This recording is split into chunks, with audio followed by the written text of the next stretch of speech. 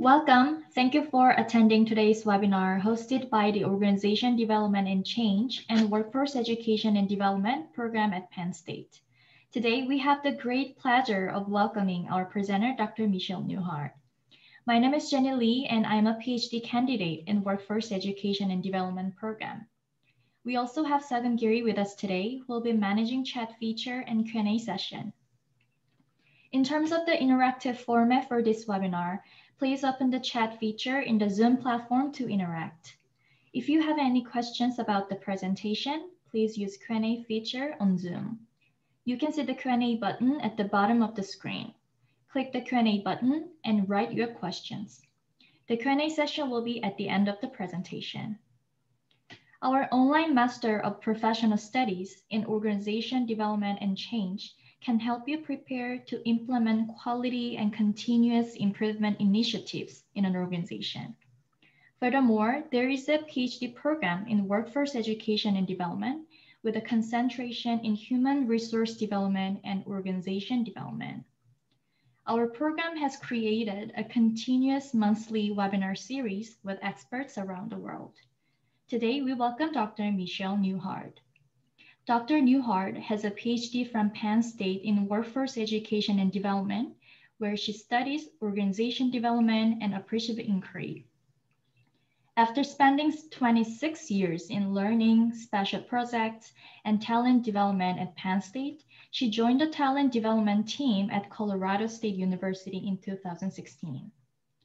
Dr. Newhard is an adjunct professor for Penn State's College of Education, and she designs and teaches graduate courses for World Campus at Penn State. She has been a seasonal team building facilitator in outdoor education, as well as an organization development consultant. She is also a certified life and mentor coach and a Gallup Certified Strengths Coach. Her independent company offers positive change initiatives and strengths-based coaching based on appreciative inquiry methodology. Dr. Newhard has published work on appreciative inquiry, succession planning, work-family balance, and job burnout. Here's Dr. Newhard. Thanks so much for that introduction, Jenny. I really appreciate the opportunity to speak about appreciative inquiry, and I want to thank you and Sagan for supporting this webinar, as well as Dr. Donahue for inviting me to speak today.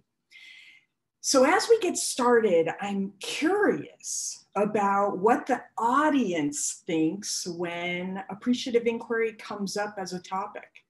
So please tell us in the appropriate space one word that comes to mind when you hear appreciative inquiry.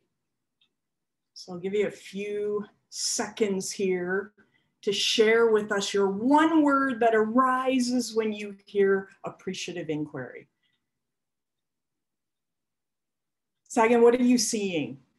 I'm seeing words like strengths, curious, positive, openness, positive, gratitude, heart, discovery, hope, goodness, respect, reflecting, all of those. Those are wonderful words that come up. I'm always a little concerned when I ask that open-ended question because, of course, appreciative inquiry is an unconventional approach to organization development as well as professional development. So we never know what might come up when people hear it. Today, I want to shine a spotlight on appreciative inquiry, or AI for short, which, as so many of you know, at its most concrete is a strengths-based methodology for change, yet quite fluid and improvisational. Or it's a positive process or technique for innovating. While at its most abstract, it's a philosophy, a paradigm that sees the world in terms of assets, strengths, abundance. Appreciative inquiry seeks to build the future from that which gives our human system life.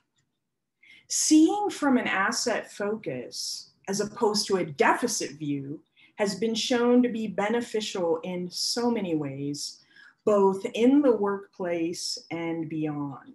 In this very brief session, we will look quickly at a few benefits and some of the research that underpins them. I want to recognize first the generous community of Appreciative Inquiry scholars and practitioners for their great works, which have been the inspiration for this content, along with my own 18 years of practice, both as an AI facilitator, as well as a coach using the AI methodology with my clients. So let's begin here. Now, I want you to know I don't like to read my slides verbatim, but sometimes I do. And this is one of those times. So let me read this slide out to you as you let this language wash over you, really digest what this means to you. So a very foundational appreciative inquiry sentiment is that people and organizations are not problems to be fixed, but mysteries to be explored. So I have a rhetorical question for you to ponder, not just in this moment, but as we continue through the content today. What does this mean to you? Think about your interpretation of the content on this slide. Appreciative inquiry is, of course, as many of you know, foundationally grounded in scientific theory, such as the new sciences, like quantum physics, chaos theory, complexity theory, the power of positive image and visualization studies, social constructionism, mindfulness study, placebo studies, positive psychology and strengths-based psychology, the research of positive emotions, and the sociological construct of the Pygmalion effect. We also know from neuroscience how the brain responds to appreciative inquiry approaches with an outcome of results, collaboration, and creativity. Back in the 90s, when so many studies were looking at functional MRI outcomes, we were able to map how the brain responds to both positive and negative. And this really underpinned the rigor of appreciative inquiry. Here's an emphatic reminder. Appreciative inquiry is not about the gap or what is missing. It's about leveraging the strengths inherent in the system towards whatever goal is identified. And that system can be a full organization, a division, a team, an individual. So here is an opportunity for me to gush a little bit. I'll get a little fangirl-like with you. You'll notice the academic definition here on the slide from our amazing conceptualizer, Dr. David Cooperrider, along with another brilliant co-developer, Dr. Diana Whitney. And finally, you'll see Dr. Jackie Stavros, who refers to herself as the second generation of AI scholars because she was one of Cooperrider's students back in the 1990s. She has also added so much to the scholarship around appreciative inquiry, including co-designing the SOAR model. So let me read this out again for you so you can digest the language. What is appreciative inquiry? It's the cooperative search for the best in people, their organizations, and the world around them. It involves a systematic discovery of what gives a system life when the system is most effective and capable in economic, ecological, and human terms. So I want to give you a chance now to really dig into, what do you think of this definition? What are your thoughts? What strikes you about this language in the chat? So what observations come forward, if you wouldn't mind sharing? And Sagan, as you can watch along, maybe you'll tell us, are there any themes emerging from our learners' interpretations of this? So a few seconds as you type feverishly.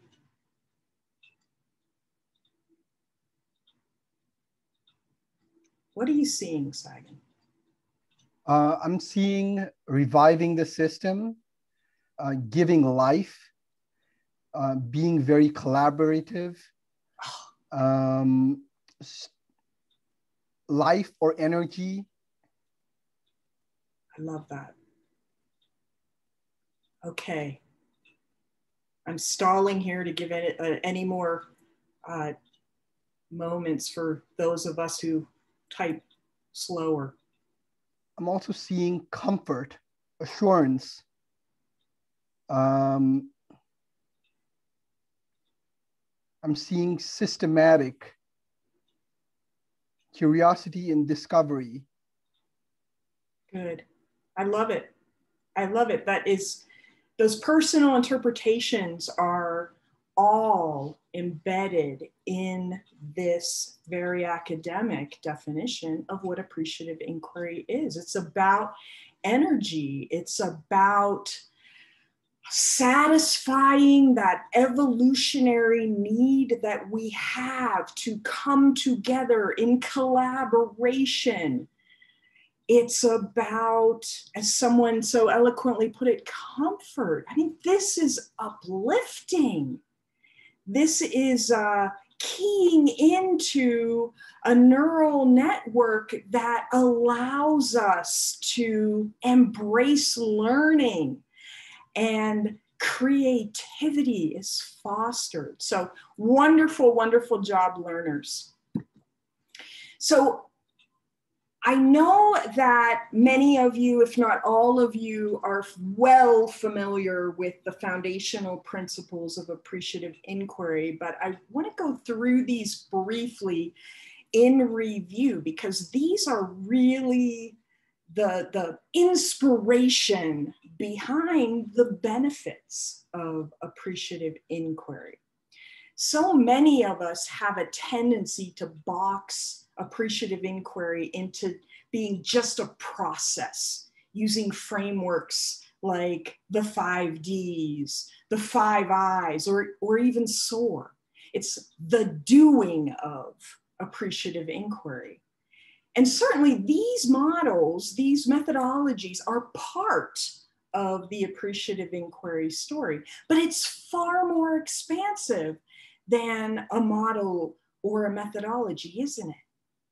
We can summarize the idea of being appreciative inquiry or applying appreciative inquiry to our perspective by unpacking these principles.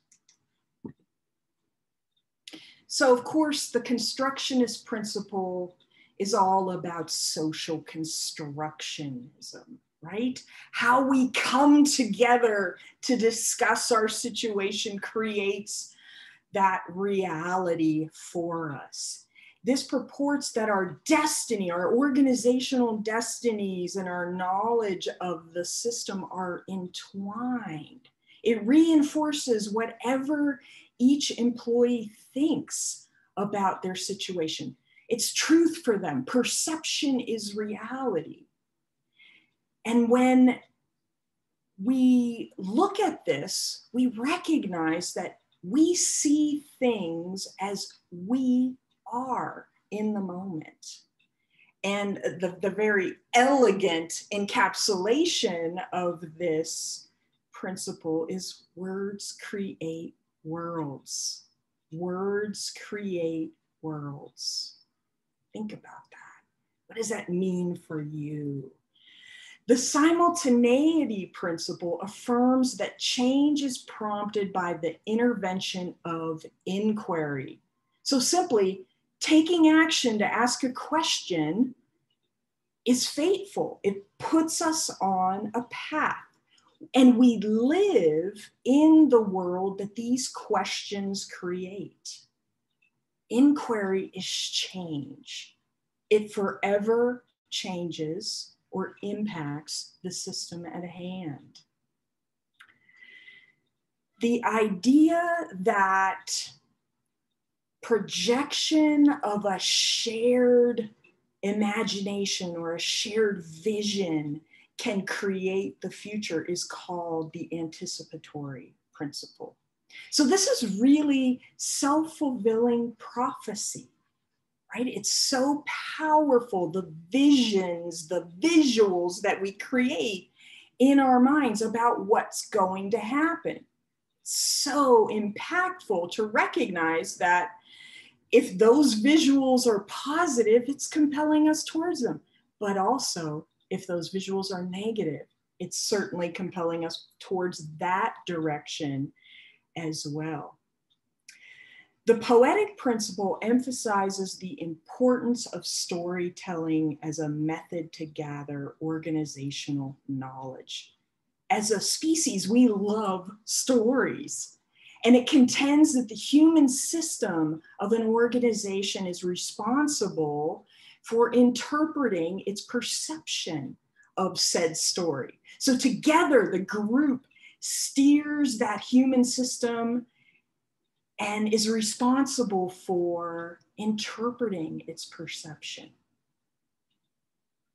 And the framing of those stories comes up so much based on what we're focusing on, not just as individuals, but as teams or organizations fully. And then finally, the positive principle is that notion that positive questions prompt effective and sustainable change efforts. And this, of course, comes to us via Dr. Barbara Fredrickson's brilliant work in positive emotion research. Her theory is the broaden and build theory of positive emotions. So this principle is also about the power and the momentum of leveraging strengths as well. So now on the screen, these nascent principles have more recently been articulated and are a vital aspect of the appreciative inquiry paradigm. So the whole systems approach is about honoring all the voices in the organization or the dialogue, as systems thinking does. Plus, each of us is a whole person.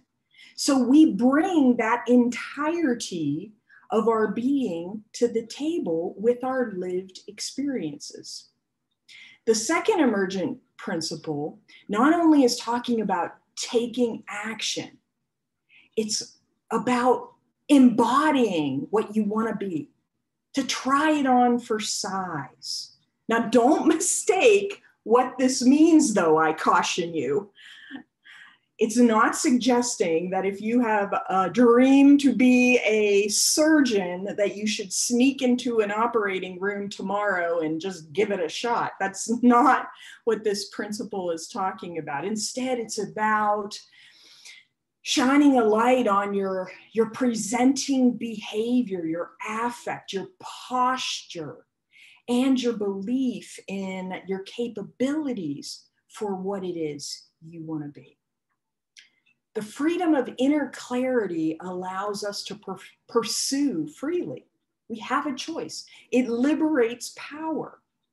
People perform better and are more committed when they have the freedom to choose how and what that looks like in terms of their contribution.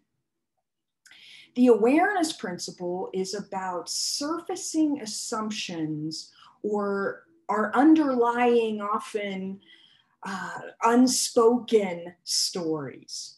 This is critical in building strong relationships. This is reminding us to emerge those often unconscious mental models, as Dr. Peter Senge calls them, through continually reflecting. And then finally, what's the story that we're all telling about ourselves, about our situations, about our organizations? Stories are transformational. We construct these stories about ourselves. And what's really interesting is to consider, where did you acquire the narrative about who you are? So often in childhood, those around us, often well-meaning, sometimes not, will perpetrate a narrative upon us.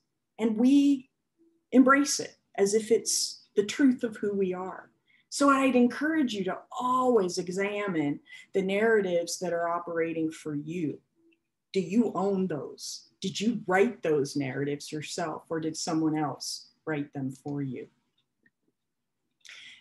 So now that we've got the basics of appreciative inquiry sufficiently reviewed, I hope, let's take a look at why an appreciative inquiry lens can be beneficial. Again, I give all thanks and gratitude to the generous appreciative inquiry community, which is known for giving away their works and their thoughts and their wisdom. So I appreciate being a part of that community and am forever inspired by the scholarship that the community is doing. So let's start here. An appreciative inquiry lens shifts energy. So for a moment here, I want you to conjure up a past failure that you've endured. So really get into that recollection. Walk through that in your mind. And as you're doing so, take note of kind of emotions come up for you when you think about this past failure. And this failure can be large or small, it doesn't matter, it just needs to be a failure that you've endured.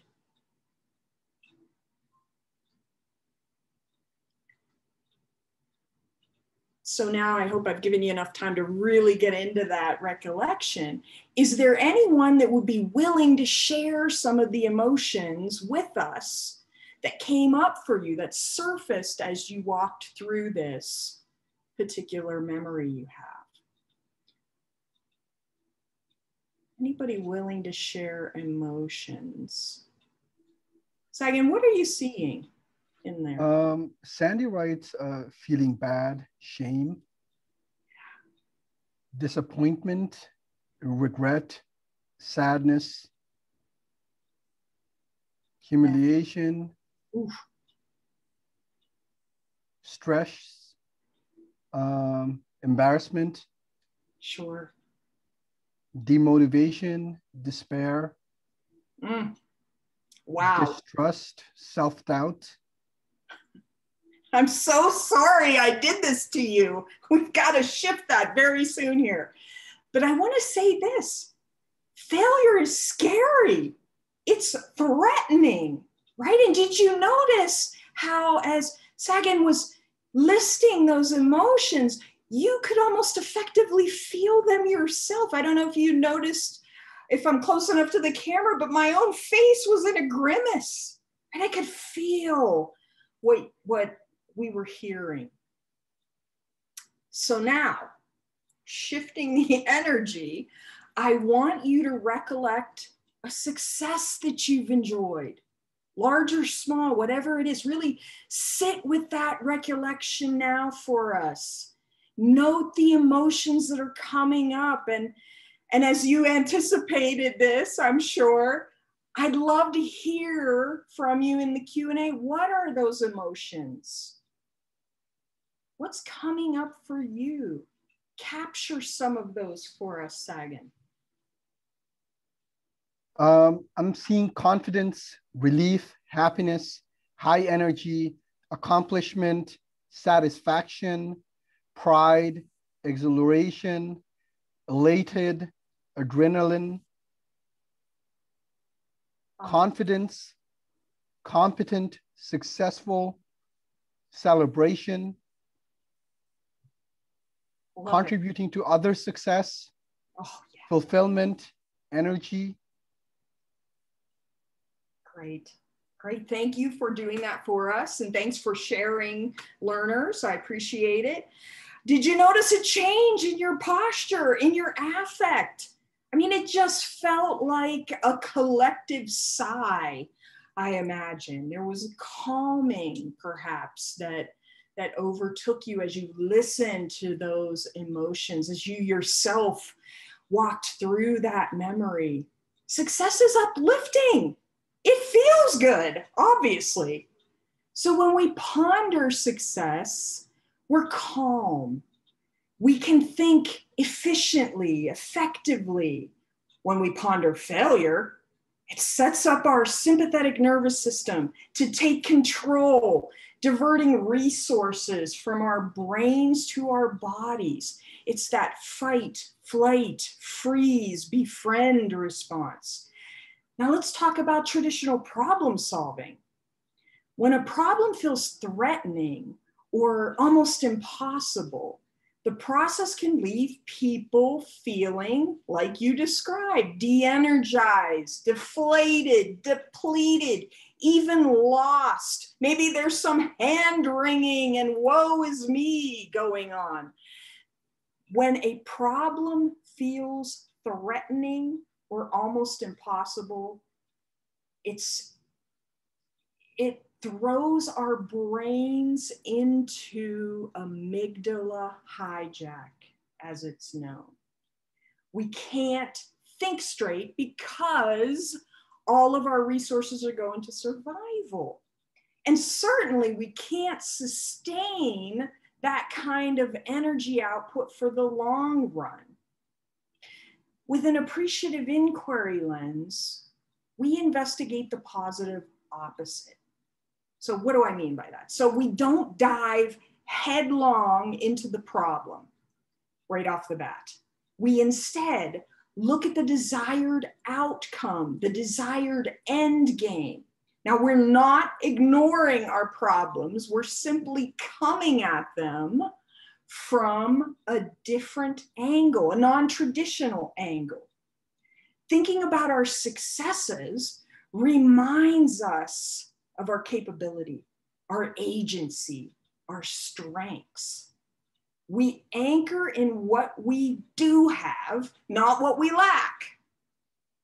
You likely sense appreciative inquiry's positive principle inherent in this benefit, which you'll recall is underpinned by Fredrickson's broaden and build theory. When we are freed into a climate of positive emotions, our brains switch into what's called the default mode network, or the empathic neural network, where creativity flourishes, where learning takes place. And our parasympathetic nervous system takes control, allowing our blood pressure to settle down, our hearts to pump normally, our breathing to level out, our digestion can begin when we're in that state of calm. Our body's resources go to our higher thinking region of the brain. To put this into play for yourself, think about how you can create situations in your life and at work which prompt psychological safety and trust to allow you and others to perform at the highest levels, your best selves. Dr. Fredrickson recommends calling up a positive memory right before you go into a complex conversation or a situation or something very stressful. Bring back that memory of positive energy, and it has a calming effect. Next, applying an appreciative inquiry lens positively influences culture. The underpinning of this benefit is primarily the constructionist principle, right? Social constructionism. The way we speak about, the language we use with each other creates the reality of our situation. As humans, we're drawn to stories, as I've said, and those narratives are crafted through the interpretation of events as each individual sees them. Can you hear the poetic and narrative principles in that statement as well? When we practice AI, the effects on the organizational culture are striking. With an AI approach to organization development, it's much easier to walk our talk, as one says, and to live our mission, vision, and values. We can connect the dots. Think about how you describe your own work culture. How do you add to the narrative, that organizational narrative that describes your workplace? One way to enact this I came across in a publication called Focus on Women, and it's to use a knowledge transfer practice called 1-minute wisdom bites, where each team member gets 1 minute to share the most relevant and applicable information they have for the situation at hand, or what they've learned post-situation. Knowledge transfer reinforces cultural shift to more of a systems thinking approach and drives engagement and builds collegiality. So there's an element of the wholeness principle involved as well. Another idea that I like to use periodically is to switch into observation mode during work meetings or activities. Mindfulness and awareness, self-awareness play important roles in embracing appreciative inquiry. So I ask, what's my energy adding to this conversation right now? How am I adding to our desired outcome, or how am I adding to our culture in this moment? How are my strengths showing up in a helpful and balanced way? This can be so instructive for me as I struggle with difficult situations. And obviously that's not something that is easy for us to do in this fast-paced society where so much is coming at us at any given time. It's hard to stave off that amygdala hijack. Certainly mindfulness practice of some sort can reinforce and buoy up your own practice of being able to stop, breathe, check in with yourself. An AI lens enhances engagement. Of course, we know appreciative inquiry is a strengths-based approach. The easiest path to employee engagement is identifying, developing, and leveraging our innate talents or strengths according to decades of research at Gallup.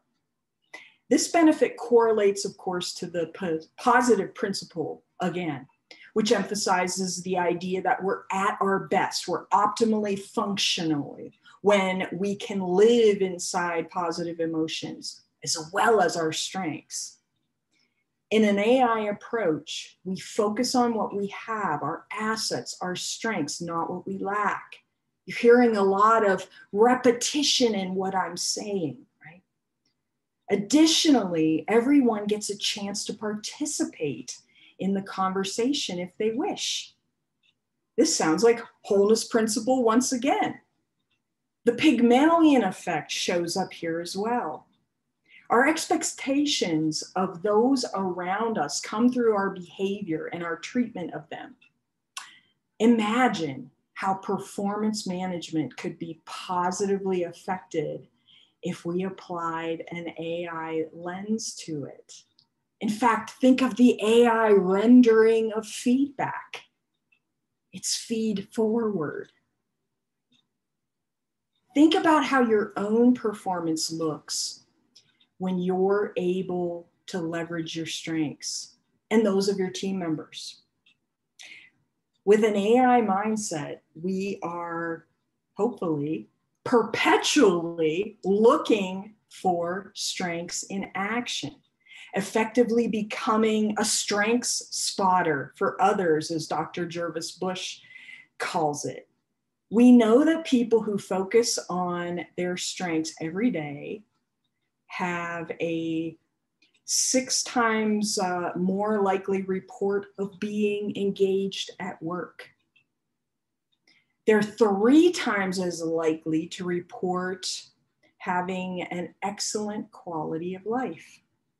When teams focus on their strengths, every day productivity increases 12.5%.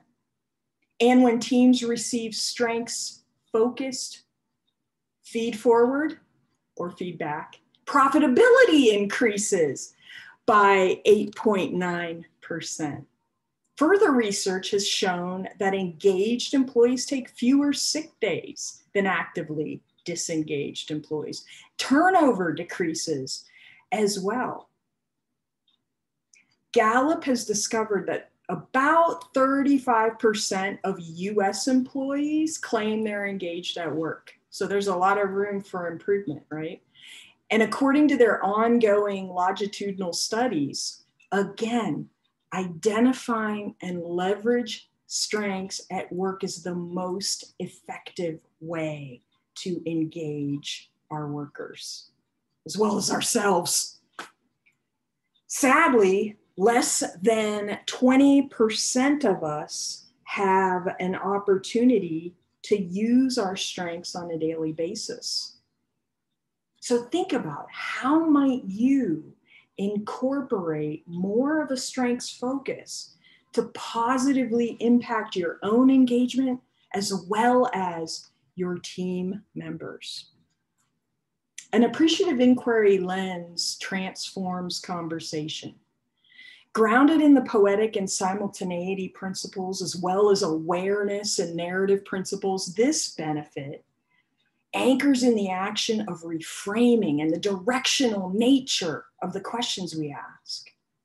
Oftentimes in conversations, people will attempt to anticipate another's intent.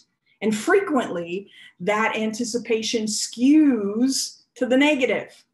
We might tend towards the worst expectation. Our negativity bias does not serve us, and that's what's happening there. Sometimes it does, certainly in life or death situations, but some of the time it doesn't. So we're, of course, hardwired to default to that negative, that weakness, the deficit, the threat. And with an AI lens, we take the time to intentionally assume unconditional positive regard, to give another the benefit of the doubt, to find the sometimes hidden asset, to zoom out, see the bigger picture of circumstances. Excuse me, I got excited. To stifle the rush to rash judgment. Additionally, we're quite well versed in exactly what we don't want to see happen, and we tend to spin into that outcome. With appreciative inquiry, the language we use is not putting the other on a defensive track. It's not adversarial. It's open. It's inviting.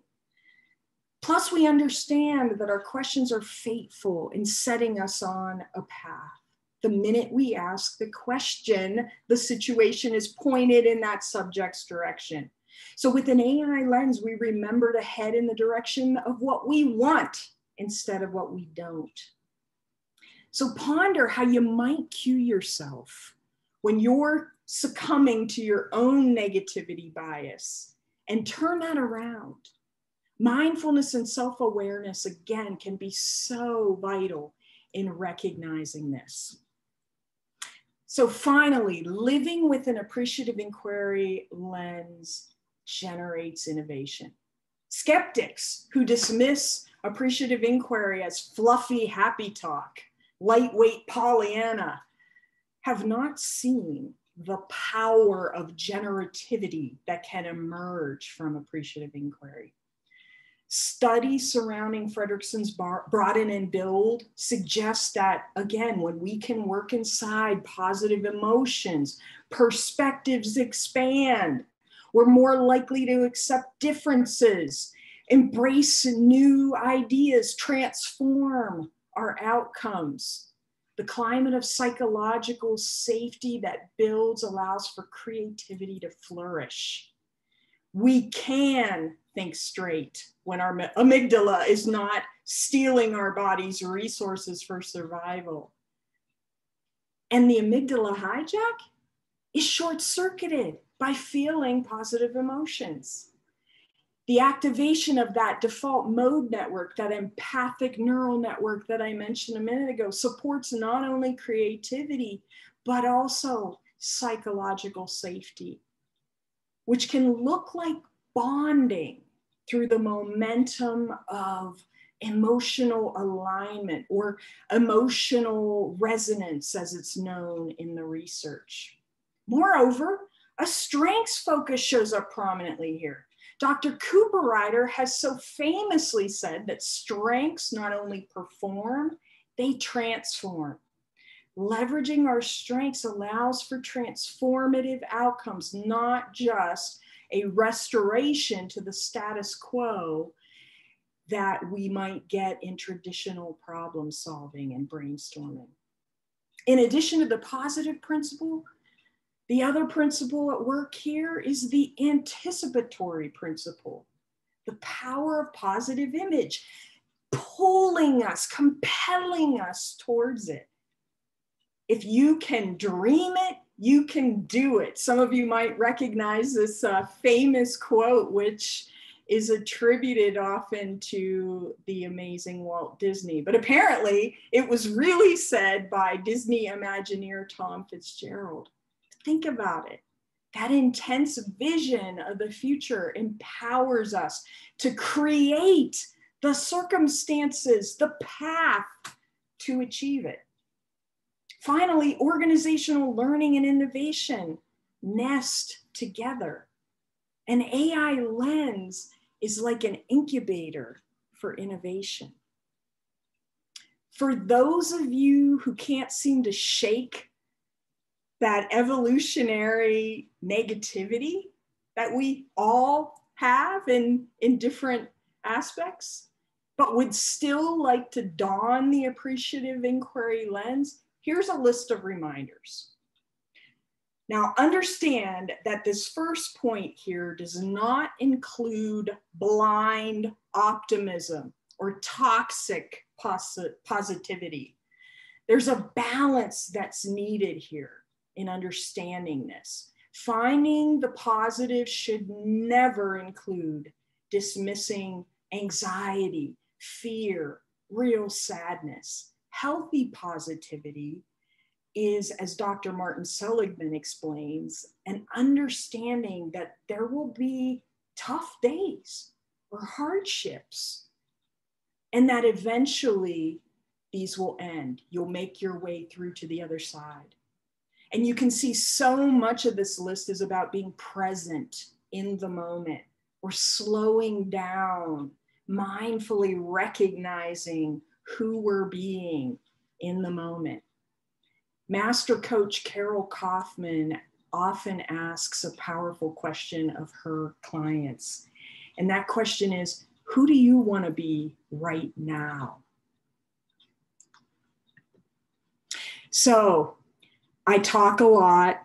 We've got 1 minute for a reflection. So hopefully my course producers here will give us a little bit of extra leeway. But what I'd like you to do is conjure up quickly a minor challenge that you're facing right now. Now, don't make it a huge challenge. We don't have that kind of time, right? But just think of a minor challenge you're facing. Really get at some of those details of the situation. And then use these prompts to frame your reflection on this.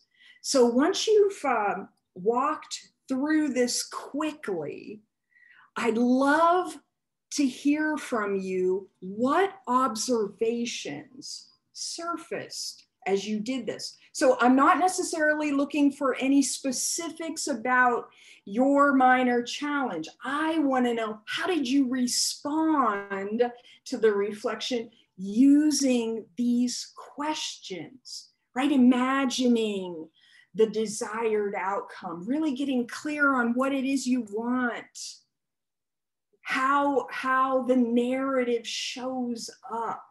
Are there challenges to that narrative that you can make that will serve you better? How are your strengths showing up for yourself in this reflection? Is there a reframe? So despite the difficult nature of the challenge, is there something beneficial on the other side?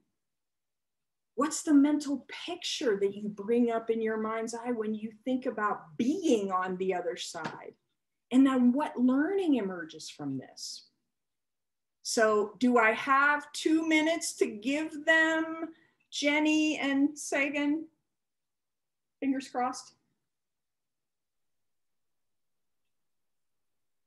Sure. Yes. Okay, Yes, Dr. good. Newhard. Thank you. Take 2 minutes. Ponder this quickly.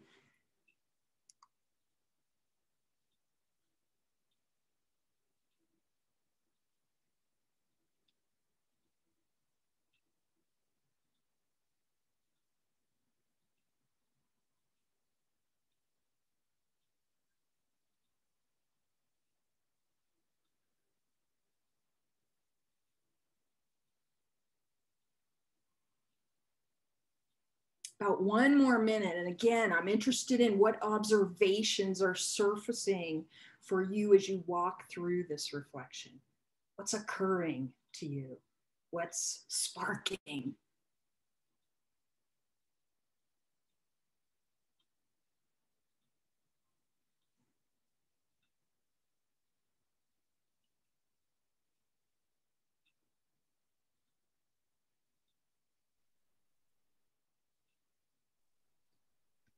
I'm seeing that a reframe can be very, very helpful.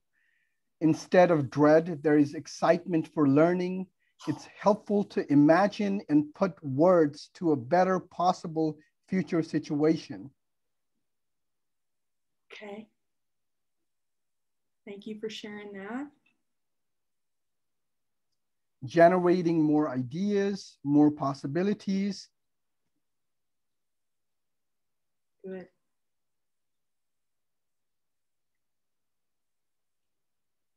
Did anyone pick up their body response to this reflection? You know, was there attention? I would suggest probably not. Or was it just like a calm? Someone said an excitement, right?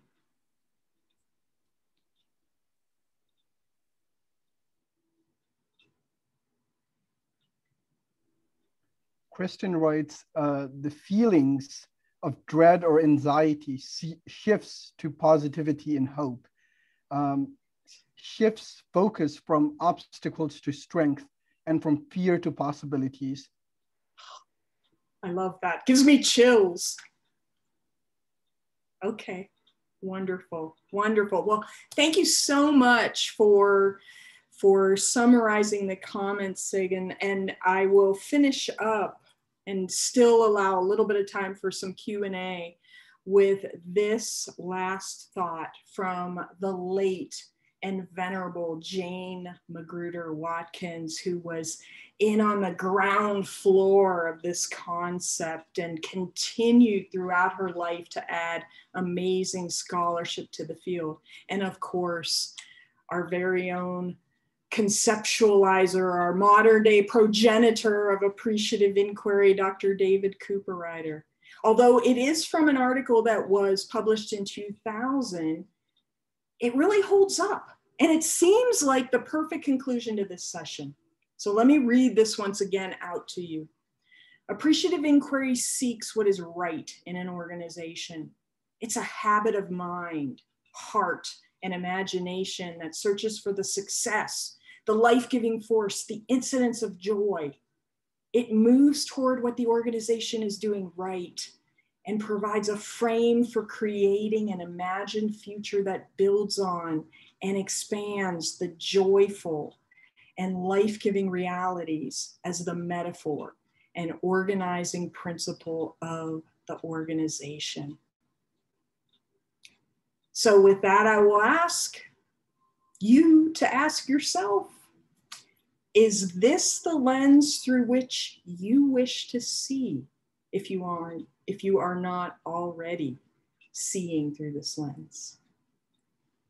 So thank you so much for your attention and your participation in the Q&A. What questions do we see coming up, Sagan? Rebecca asks, I'm wondering, when you are in your curious inquiry mindset, do you have any favorite questions or prompts, and what are they? Okay, so drawing upon my experiences, I use a lot of prompts like, ooh, tell me more about that, or what else can you say about that? So things like that help a person recognize your excitement, that you do want to hear more, right? So it's affirming. Again, it's a reminder of sorts that they are a valuable contributor to the conversation. Thank you, Rebecca. Good question. I'm sure if we had more time, we could talk at length about that. What else? Thank you. Julie asks, are there industries that have embraced AI, or is there any commonality in the types of organizations that are quicker to adopt? What might we learn from that to help organizations that are slow adopters? Sure, that is also a great question.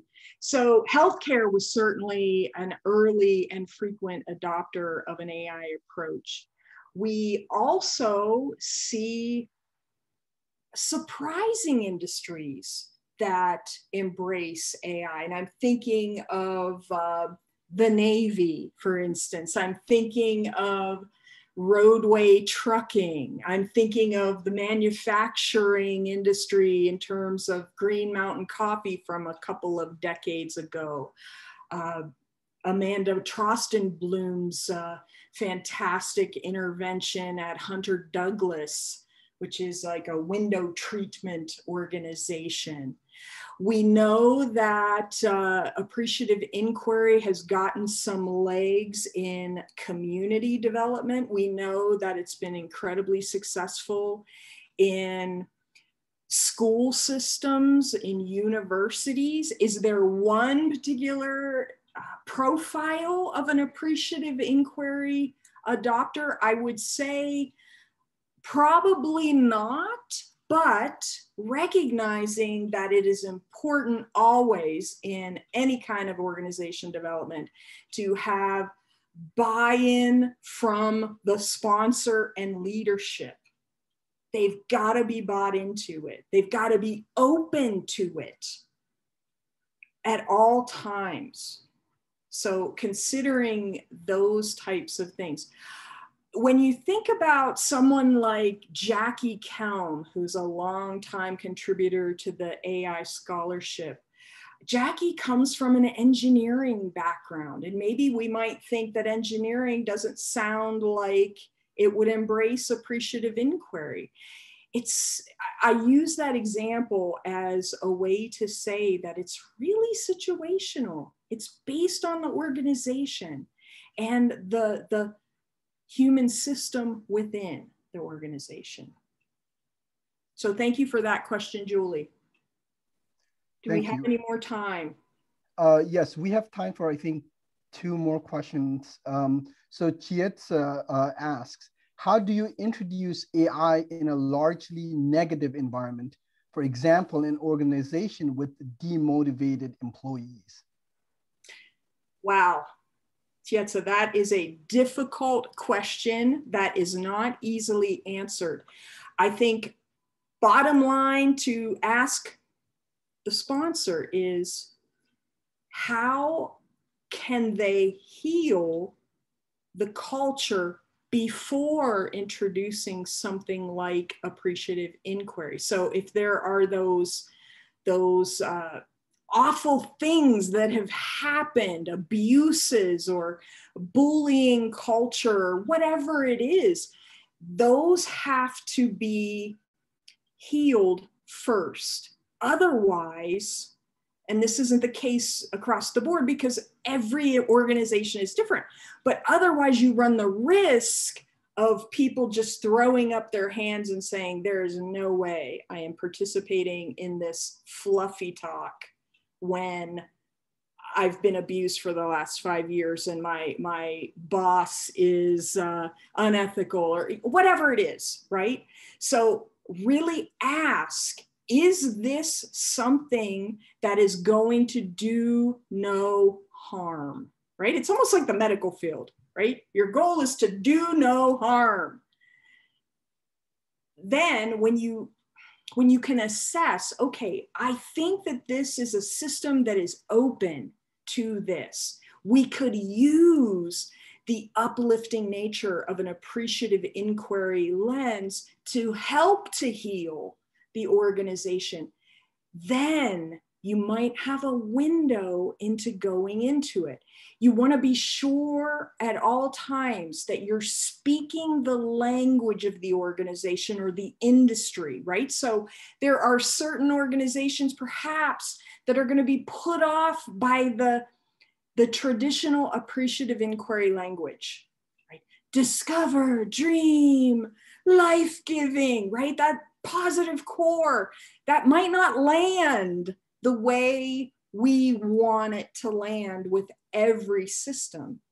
It's okay to alter the language that you're as a practitioner utilizing, as long as you're not altering the intent and the method of doing appreciative inquiry, of the methodology. I hope that helps. Thank you. I think that's all the time that we have for the question. So sorry. Thank you. I would like to thank Dr. Newhard for sharing knowledge, expertise, and wisdom with us today.